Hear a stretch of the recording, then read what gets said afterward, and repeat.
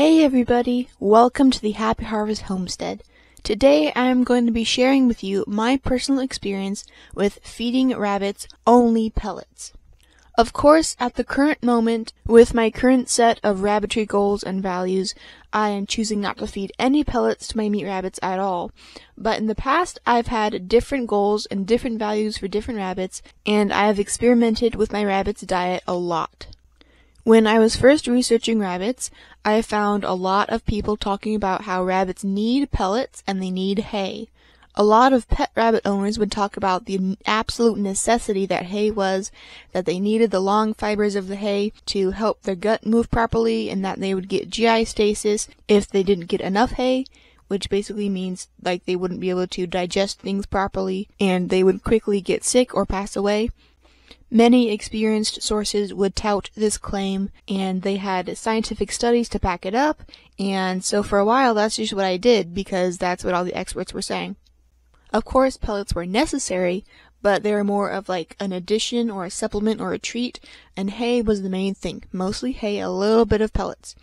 But as I began to move from fiber rabbits that were kind of pets with a purpose, and more into meat rabbits that were more like farm animals and livestock, I noticed a lot of people talking about how they fed their rabbits only pellets, and I thought, that's ridiculous. All the experts say you can't feed your rabbits only pellets. They need hay or they're gonna get sick and die. But I kept seeing it pop up and pop up.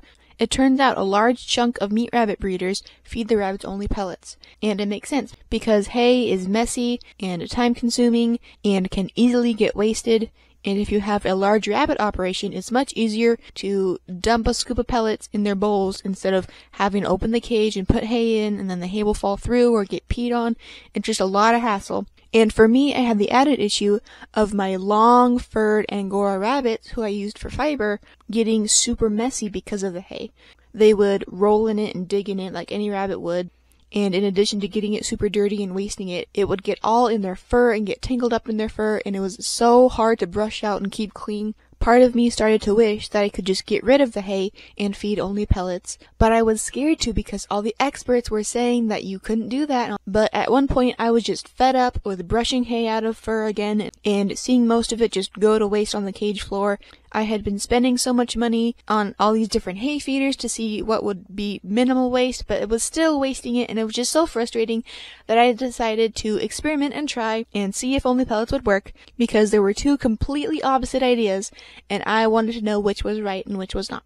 So I took matters into my own hands and did an experiment. I slowly weaned some of my Angora rabbits off of hay and kept feeding them pellets like regular, and I waited for disaster to strike.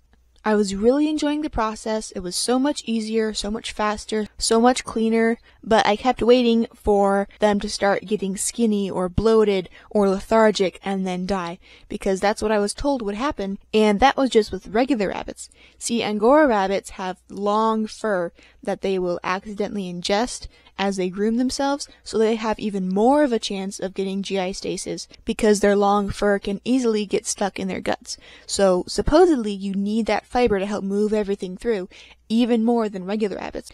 So I thought maybe, the meat rabbits with their short fur may be okay on pellets, but these long fur Angora rabbits, maybe that's not so good for them. But I kept waiting and waiting, and nothing bad happened. It was amazing. My adult rabbits were doing so well.